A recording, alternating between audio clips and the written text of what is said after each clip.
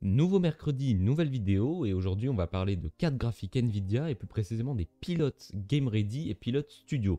Donc je vais vous présenter les différents pilotes, le pilote Game Ready qui est censé être pour le jeu et le pilote Studio qui est censé du coup être pour les applications créatives type Photoshop et montage vidéo. Et je vais également vous montrer comment désinstaller et réinstaller proprement vos drivers Nvidia parce qu'au bout d'un moment ça crée des embrouilles donc c'est bien de désinstaller et réinstaller au propre. Je m'excuse par avance pour les gens qui ont une carte graphique AMD, malheureusement je n'en ai pas donc je ne vais pas pouvoir vous montrer comment faire la manipulation. Mais si AMD passe par là, je veux bien récupérer une carte graphique, c'est avec grand plaisir. Juste avant de commencer et de vous balancer le générique en pleine gueule, n'oubliez pas que mes réseaux sociaux sont dans la description. Si vous avez des questions ou tout simplement si vous voulez me suivre sur les réseaux sociaux, c'est possible, c'est disponible. Mais maintenant, c'est l'heure du générique.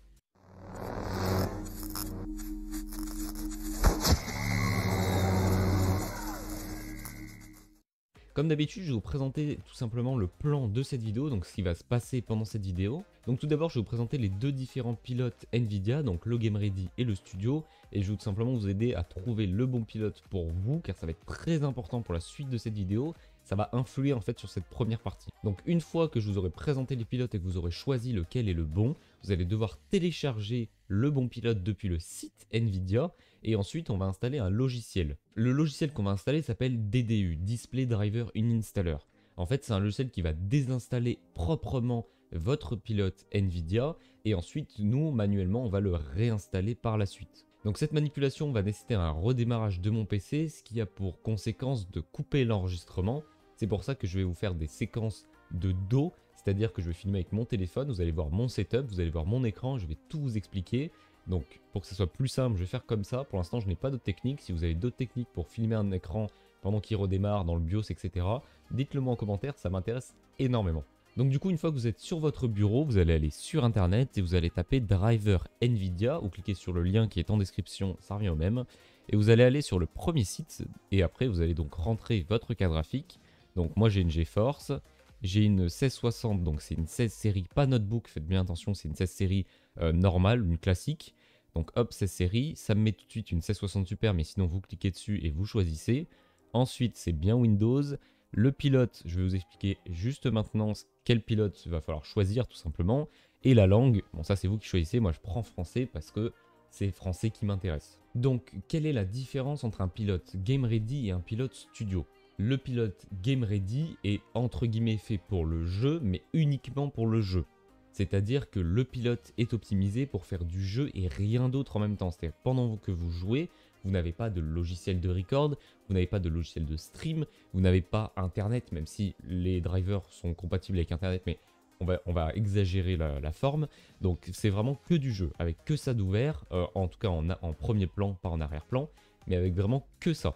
Alors que le pilote studio, lui, va être optimisé pour les applications créatives et pour le multitâche. C'est-à-dire que si vous jouez et que vous avez un logiciel de stream, de record, ça va être un peu plus optimisé qu'un pilote Game Ready qui est du coup plus optimisé pour du jeu et uniquement du jeu.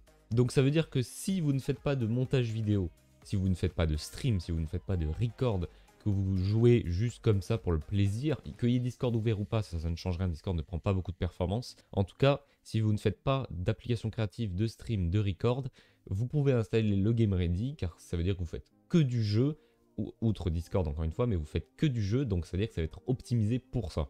A contrario, si vous utilisez des applications créatives, donc Photoshop, Premiere Pro par exemple, et des logiciels de stream et de record, et bien là le pilote studio va être plus adapté parce que le pilote en fait va être plus adapté pour faire deux choses en même temps.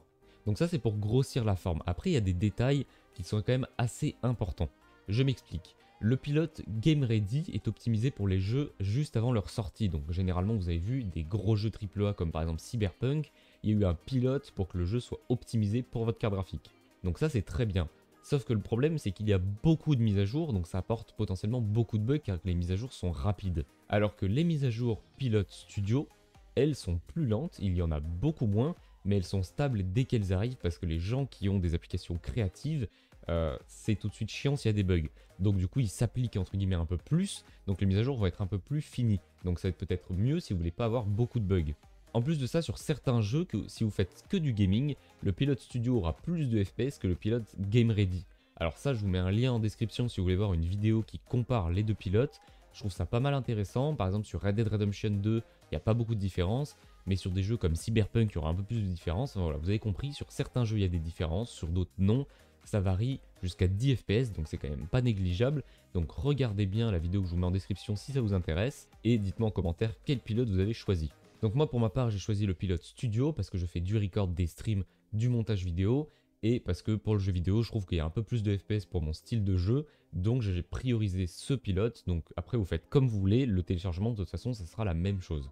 Donc suite à mon explication, normalement, vous avez choisi votre driver. Si ce n'est pas le cas, pareil, en description, je réponds immédiatement. Donc si vous avez choisi, vous choisissez le bon. Donc moi, je vais rester du coup sur le pilote studio comme je disais tout à l'heure. Donc je vais faire rechercher, et après, je vais tout simplement télécharger le fichier, donc comme un fichier classique en fait. Il faut cliquer 2 fois sur télécharger, je n'ai pas compris pourquoi, mais c'est certainement très intéressant. Donc une fois que vous avez fait ça, vous cliquez sur l'endroit où vous voulez l'enregistrer. Je vous conseille le bureau pour cette manipulation, ce sera plus simple. Donc vous cliquez sur enregistrer.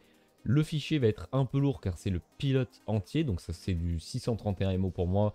Et le pilote Game Ready, je crois qu'il est à 500 quelque chose. En tout cas, ça va pas être le même poids, mais ça reste quand même des gros fichiers.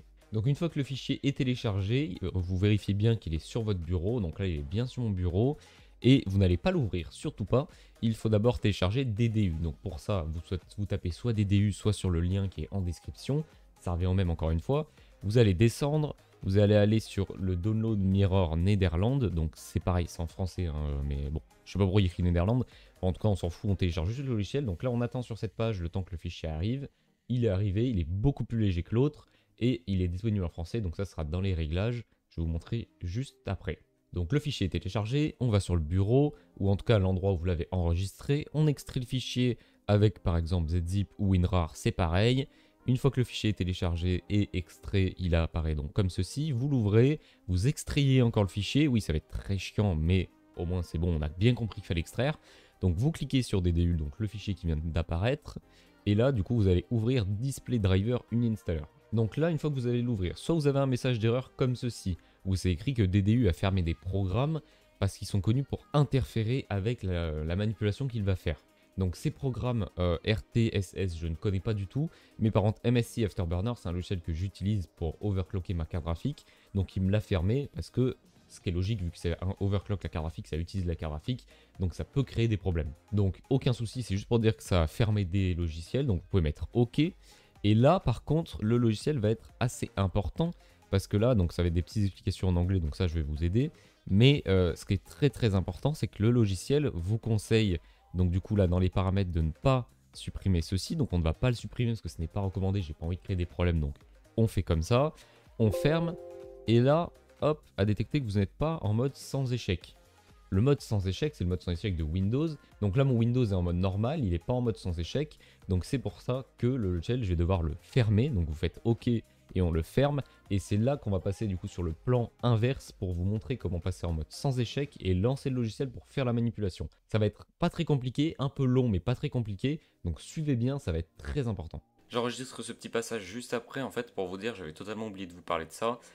Donc ce que je vous ai montré c'est pour empêcher les pilotes de s'installer automatiquement. En fait vous pouvez le faire aussi depuis DDU, j'avais totalement oublié cette fonction. Donc tout en bas vous cochez, ça se fait automatiquement. Donc une fois que c'est fait vous pouvez faire fermer et du coup faire la manipulation que je vous montre du coup juste après. J'ai failli oublier juste avant de passer en mode sans échec, il y a une manipulation très importante à faire. Donc pour ce faire, faut pas du tout aller sur internet, il faut aller dans le menu démarrer, taper propriété système, donc propriété système ou à propos de votre PC, ça revient au même. Vous cliquez dessus, ça va vous ouvrir vos paramètres, vous faites paramètres avancés du système, vous allez avoir du coup ce petit onglet, vous allez dans matériel, vous allez dans paramètres d'installation des périphériques et vous mettez non. Parce que sinon Windows va réinstaller le pilote avant qu'on ait pu le réinstaller, c'est-à-dire pendant le démarrage de Windows. Donc ça va tout foirer, donc il ne faut surtout pas que ça se passe, parce que sinon ça va être très chiant et très compliqué. Donc mettez bien non, et ensuite, une fois que vous mettez non, vous faites enregistrer les modifications, vous fermez, et ça va prendre effet pendant le redémarrage de tout à l'heure, donc là dans 5 secondes. Donc cette fois-ci on est bon, on passe en mode sans échec. Donc pour lancer votre ordinateur en mode sans échec, vous allez devoir rester appuyé sur la touche Shift et redémarrer votre PC depuis le menu démarrer. Donc vous savez, menu démarrer, le bouton arrêt et redémarrer, et vous restez bien appuyé jusqu'à ce qu'il y ait un écran bleu. Donc là je peux pas le faire parce que je filme avec une main et il me faut les deux mains, donc je vous le dis juste et je vous montre juste après ce que ça fait. Donc vous restez bien appuyé sur le bouton jusqu'à ce qu'il y ait un écran bleu qui s'affiche, donc le même écran bleu qui va s'afficher dans 5 secondes à l'écran. Voilà, donc si vous êtes bien resté appuyé jusqu'au bout, vous avez cet écran qui s'affiche. Et donc là, après, on va aller dans dépannage, options avancées et paramètres, changer le comportement de Windows au démarrage. Donc une fois que vous avez cliqué dessus, vous cliquez sur redémarrer et là, votre PC va redémarrer. Donc je vais couper la petite phase de redémarrage et on se retrouve juste après. Voilà, donc moi ça s'affiche comme ça, vous ça va peut-être pas s'afficher comme ça, mais en tout cas, il y aura écrit quelque part le mode sans échec, vous appuyez soit sur la touche qui correspond, donc en général c'est un F quelque chose, donc F10, F11 ou des F quelque chose, mais moi ça va être du coup avec les flèches, donc avec les flèches vous allez bouger comme ça pour accéder à différents modes, et là du coup ça va être le mode sans échec, avec prise en charge réseau, pas forcément. Vous n'êtes pas obligé en tout cas, moi je vais faire le mode sans échec normal. Donc une fois que vous êtes dessus, vous appuyez sur entrée et là votre PC va redémarrer en mode sans échec. Donc moi je vous ai cuté le moment où j'ai rentré mon mot de passe, mais évidemment vous rentrez votre mot de passe, vous faites entrer, vous allez arriver sur un écran comme ceci. Donc sans fond d'écran, avec écrit en haut une information, en haut à gauche mode sans échec. Et là du coup vous allez aller chercher le fichier, donc juste ici, hop c'était DDU, display driver uninstaller. Donc vous pouvez fermer la page juste derrière.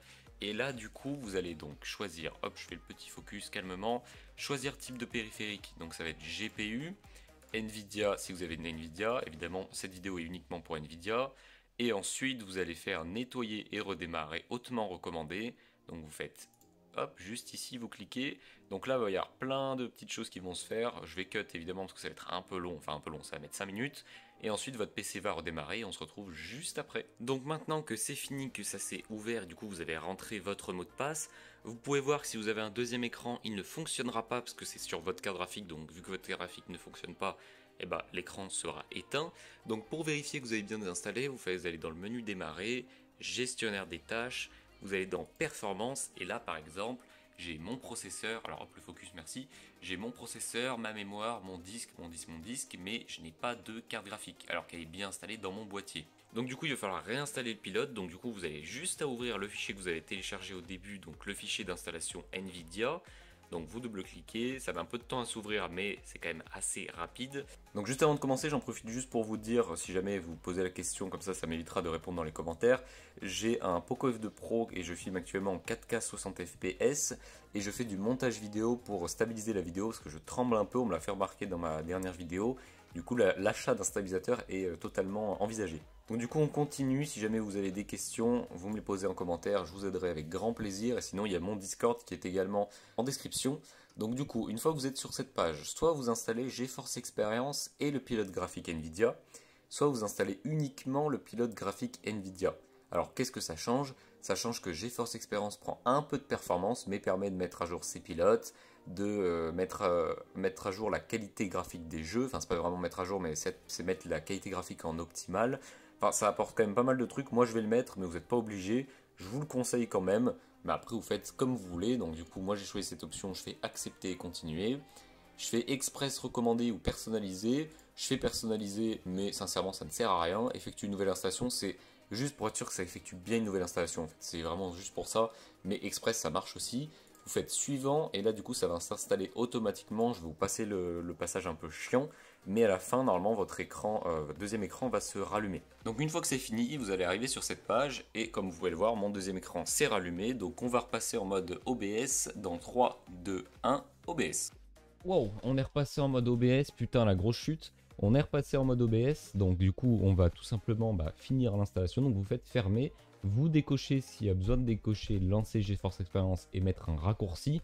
Pour ma part je l'ai décoché, j'ai fait fermer et on se retrouve du coup juste après. Quand je dis juste après, c'est techniquement dans 1h15. 1h15, je ne sais pas pourquoi mais je tiendrai les 1h15. On se retrouve dans 1h15 pour une nouvelle vidéo où je vais vous montrer comment remettre les bons réglages et surtout comment optimiser Nvidia Control Panel, tout simplement pour avoir des meilleures performances en jeu. Je l'avais déjà fait dans la vidéo optimiser son PC rapidement, mais depuis ça a un peu changé, il y a des choses où c'est un peu mieux, un peu moins bien, donc bref, je vais vous montrer, je vais tout faire un par un dans une vidéo qui sortira dans 1h15. Donc du coup, vu qu'on a fini, on peut tout simplement tout supprimer, hop, ça dégage, vider la corbeille, vous pouvez regarder donc dans gestion des tâches, performance, si vous avez bien votre carte graphique, donc j'ai bien ma carte graphique.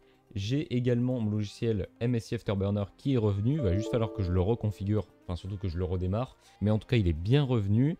Et comme vous pouvez le voir, si vous allez dans GeForce Experience, donc dans Nvidia, donc Nvidia Corporation, GeForce Experience, Donc il y a bien GeForce Experience qui est installé. Et du coup, il va falloir se reconnecter. Donc je me reconnecte et je vous montre juste après ce que je voulais vous montrer. Voilà, donc une fois que vous avez du coup mis votre compte et passé le reCAPTCHA qui est ignoble, vraiment impossible à passer, j'ai galéré pendant moins de 10 minutes. Donc bref, une fois que vous avez fait ça, vous avez vu le petit message en bas à droite. Enfin, vous l'avez pas vu parce qu'il y a mes réseaux sociaux qui diffusent depuis tout à l'heure. Mais en tout cas, vous avez un petit message en disant mettez à jour votre pilote Game Ready.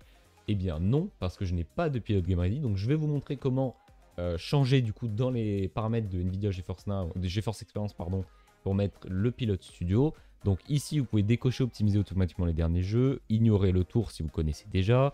Dans pilote, donc là il me dit bien faut télécharger le pilote Game Ready dernière version, hop je m'en bats les couilles.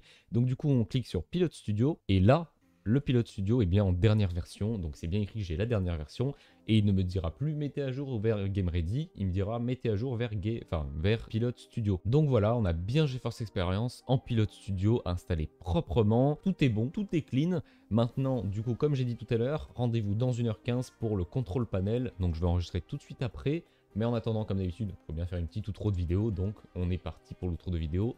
Maintenant. Donc voilà, la vidéo est déjà terminée. Rendez-vous du coup dans 1h15 pour la suite de cette vidéo. Sachez également que tous les plans que j'ai enregistrés comme ceci, donc mon intro et mon outro, ont été stabilisés avec DaVinci Resolve. Donc on va voir si c'est bien, on va voir si c'est pas bien. Dites-moi en commentaire également. Et mes plans filmés avec mon téléphone ont également été optimisés, stabilisés pardon, avec DaVinci Resolve. Et sinon, comme d'habitude, le blabla habituel, le like, le commentaire et l'abonnement avec la cloche parce que ça fait plaisir et ça soutient la chaîne. Donc moi je vous dis à très bientôt, à dans 1h15 pour être précis.